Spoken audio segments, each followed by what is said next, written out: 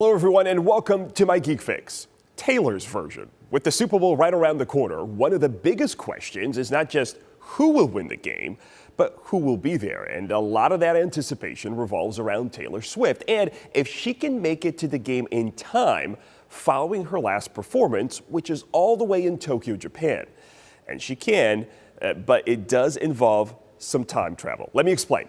Today I'm breaking down what's known as the international dateline and how that is playing the biggest role in getting Taylor from Tokyo over to Travis Kelce in Las Vegas, Nevada for the Super Bowl.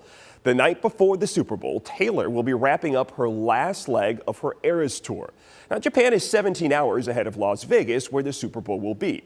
She's expected to fly out sometime around midnight Sunday from Japan. Total flight time is around 13 hours, where she will cross the Pacific and fly over the international dateline.